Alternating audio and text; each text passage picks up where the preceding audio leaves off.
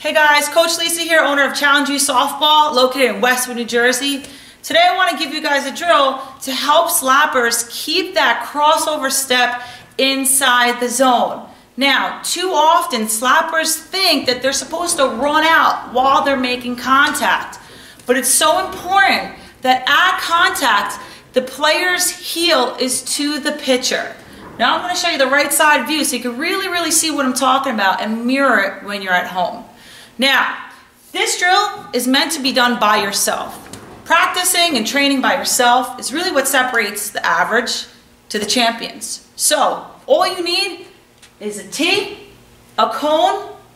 If you don't have a cone, even a bucket and a bucket of softballs. If you really don't like to go down to reach far for that bucket of for that ball out of the bucket, put it on the other bucket. It's very easy to practice at home. So I really want you guys to step it up and make sure that you work at least 3 times a week, 3-4 times a week. So what you're going to do is you're going to work on keeping that first step inside the zone. Now, to show you what a lot of players do, I want you to watch my back foot. The first step that a lot of players do is they open up. And that's where they go wrong. That's a pitcher's dream because they could put that ball anywhere in the zone because they're already opening up and most likely they're casting their hands. It's kind of impossible to keep yourself in the zone when your front foot's already opened up. Alright? So what you're going to do is you're going to have your cone set up and you're going to really work to bring that heel to the pitcher as you're crossing that foot over. Now make sure your front shoulder obviously is tucked in, your hands are close to your body. Here's the mirrored righty version so you can practice and copy me at home.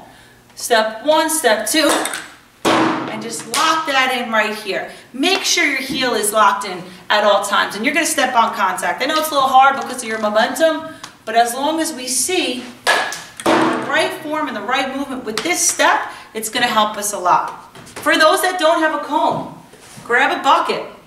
Put your bucket here, and as you're crossing, you want to feel that pop. You want to feel that kick happening.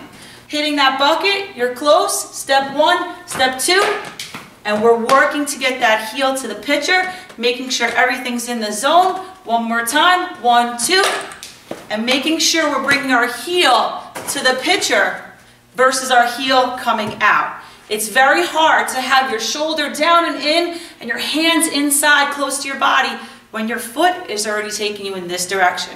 Unfortunately, we can't cut our body into 2, so we have to make sure that this is all lined up and happening. So again, we're 1, 2, heel to the pitcher. For more information and more videos, check out ChallengeYouSoftball.com or Challenge You Softball 1 on YouTube. Thanks a lot, guys. Practice.